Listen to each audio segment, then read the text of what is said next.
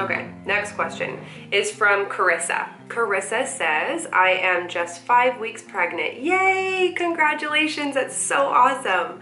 And I don't have my first doctor's appointment until this weekend. Okay, so you just had your doctor's appointment, so I'm a little behind you, but let's answer your question anyway, and then I wanna know how your doctor appointment went.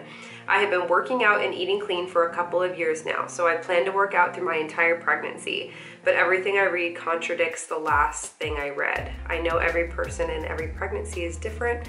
I know I need to listen to my body. Can I take her aminos, and what exercises and moves can I do? Whatever you were doing prior to becoming pregnant, you can still do until you feel like it's hurting, it's not comfortable, it's unsafe. Hurting and uncomfortable is like your joints hurt, your muscles hurt too bad, things are stretching too far, your muscles are tighter than they were before you were pregnant, ligaments, joints, all that stuff gets really screwed up while you're pregnant. So what I did is I just really listened to my body. You know, I used to just go in there and just start my squats or do some bench step-ups, and I noticed that I would just feel like a really sharp pain in my knees. So I just stopped, because the last thing I wanted to do was have 20-pound dumbbells in my hands and standing up on one leg on a bench while I'm pregnant, okay? That's unsafe, that's uncomfortable, and that's, you know, when you start feeling things like that happening, you just make a choice for you and your baby to pick a different exercise or find a different situation. So everything to me during pregnancy is common sense. Don't start anything new. You were exercising and eating great for a couple years before this, so just keep going. Listen to your body. You know everything. You said everything. What exercises and moves can you do? Keep doing the same moves you were doing before pregnancy until you feel like you shouldn't be doing them anymore, until it feels like it hurts and you don't want to do it and it's uncomfortable or an unsafe situation. Can you take her aminos? I'm not your doctor. I can't tell you to. All I can do is tell you that I did. So I took Extend.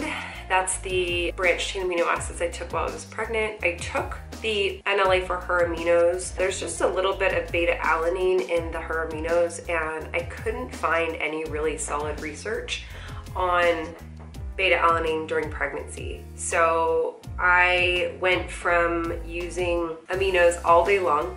When I'm not pregnant, I drink aminos in my water all day long. And then all I had was her aminos when I found out I was pregnant in the first part of my pregnancy. So instead of using it all day long until I was done kind of researching it and asking my doctor, I would just put 1 scoop of her aminos in my water during my workouts, because it helps you recover, it helps protect your muscle, and it gives you a little bit of energy. So I really liked that. I kind of used it for my pre-workout, since while I was pregnant, you can't take pre-workout. I would have like a little cup of coffee and a scoop of her aminos, and that was my pre-workout all during pregnancy and also during nursing. That's what I did.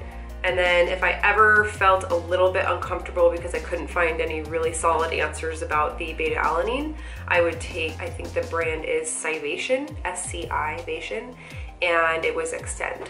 But you know, every woman is different. All of those aminos have artificial flavors in them. Some women, that's not their cup of tea during pregnancy and nursing. I didn't mind it at all, and I have a very perfect, happy, healthy baby and had a perfect pregnancy. So those things I was cool with. I just didn't like load them up all day long. I don't know, that's what I did. So you need to do what's right for you. You need to discuss things with your doctor. You're gonna have either a doctor that's like, no, you can't take anything, or you'll have a doctor like I had that's like, you know, I can't really tell you yes or no, but I'm looking at the label and it looks pretty good to me, so if you want to keep doing it, you can keep doing it if you feel comfortable. That's kind of the personality my doctor had, which I thought was pretty awesome for somebody like me who was, you know, fit and wanted to keep taking a couple of supplements and wanted to keep lifting and exercising. I would never have a doctor that was like, you can't exercise during pregnancy. I've gotten so many emails that say that, or even social media comments. If I posted during pregnancy, if I posted a workout or an exercise at the gym, there were so many comments that were like, you shouldn't be exercising during pregnancy. I wanted to like reach through my phone and like slap those people. Get out of here. Anyway, keep doing what you're doing. Keep lifting until you feel like you need to do something else. And when you feel like you can't lift anymore, if you get to that point, yoga is perfect, walking is perfect. Walk up a hill, just do things that feel good and just keep moving. That's my best advice. People always ask me how I got into such good shape after pregnancy so quickly, and it wasn't that hard. The hardest part was being really fit before pregnancy and staying really fit during pregnancy. And then I had a baby and got back to my routine as soon as I was cleared and ready to go, and a couple of months later I was back to normal. I know that's really awesome and amazing, but it's not because I busted my ass so hard to work off all of the baby weight. It's because I was really fit and healthy going in, and I was really fit and healthy during. So that's my advice, but I'm really happy for you.